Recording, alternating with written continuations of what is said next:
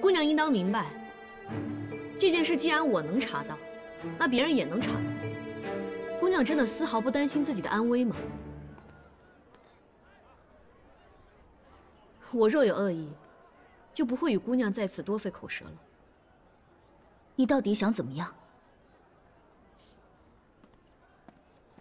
姑娘不必紧张，我说此事，也并非要以死要挟，只是想向姑娘询问一些旧事。至于报酬，姑娘可以随便提。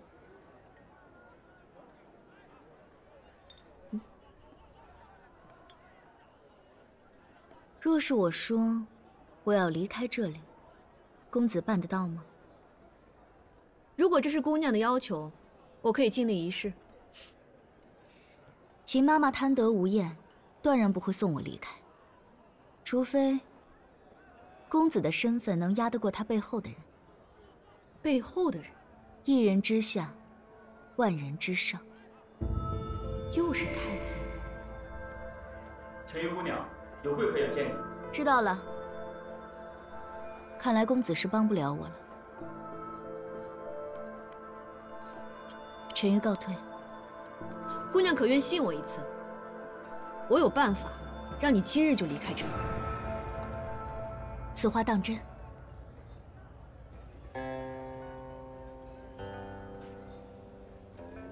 七哥，我的这位心上人啊，勤武双绝，高贵清雅。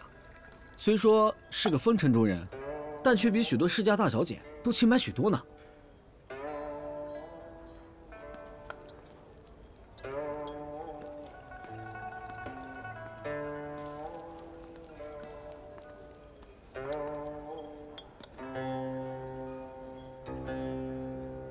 让二位公子久等了，怠慢之处还请见谅。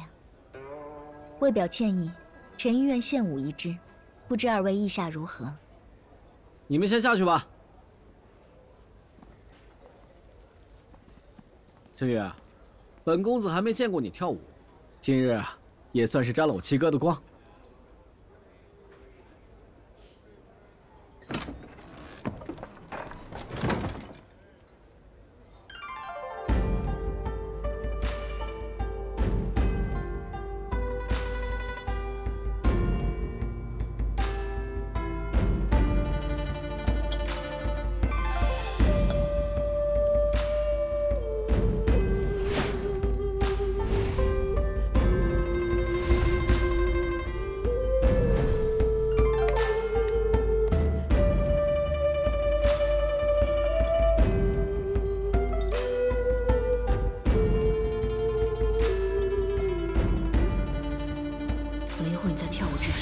接住那位青衣公子，你或许会受伤，但是绝无性命之忧。剩下的事情就交给我了。